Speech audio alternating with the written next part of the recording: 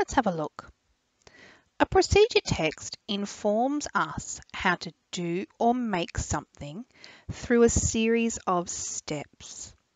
And there are many different types of procedure texts, such as recipes, instructions, directions, or rules. Procedure texts have a specific structure. At the very top, you will always find a title. And the title, just like with any title, tells us about what the writing is going to do. So in this case, it's a very clear statement about what we're either going to do or make. We also have a list that follows the title of perhaps materials or ingredients.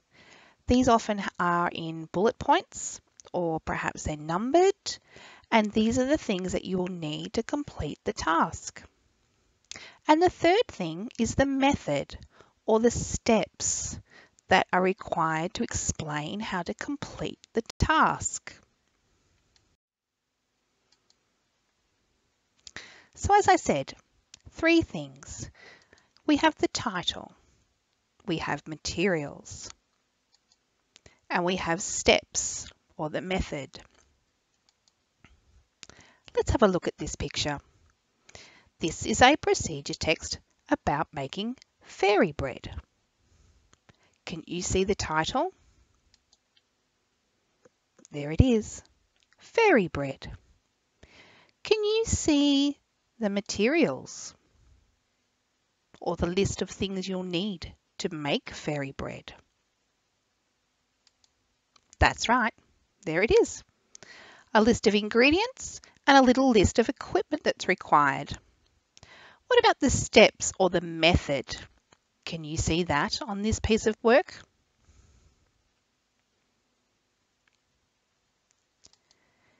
If you pointed to this part, you are correct. Great job. So let's practice. Can you find the title?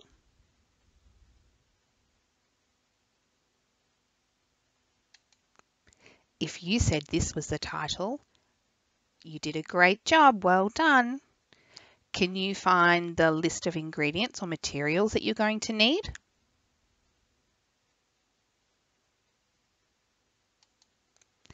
If you pointed to this part, you would be correct. It says you will need cornstarch, food colouring, water, a bowl, a jug and a cup. So what about those steps? Can you find the steps that you're going to need to do to make slime? Here they are. Great job. You can see this one says instructions, and that means the same thing. They are the steps that you need to do in order to make slime. Let's have a go at this one. Can you find the title?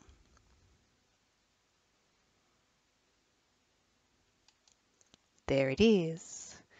What about the list of ingredients or the things that you need?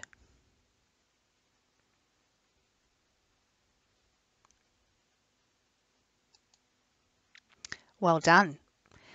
These are the things that you will need. What about those steps or the method that you need to follow? Can you find those?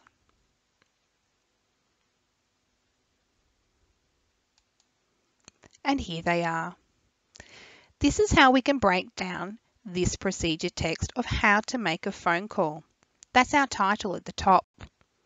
That's followed by the list of things that are required.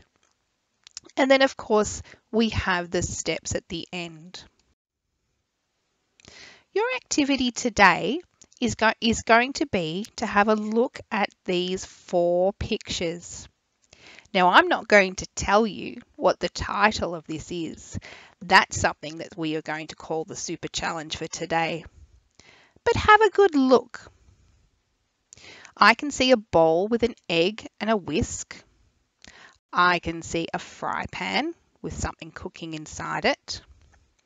I can also see a plate with two things and a piece of lemon on it that is sprinkling something from a spoon. And then I can also see the fourth picture has 3 bowls and someone seems to be putting ingredients into the bowls. So your task is to put these things in order, and I've provided a grid for you in a square that are numbered 1, 2, 3 and 4. So there are 4 steps to this procedure. Can you cut them out and put them in order? I would like you to write your date and your IAL. If you can, draw the boxes or get someone to help you and work out the correct order or sequence that this thing happened in.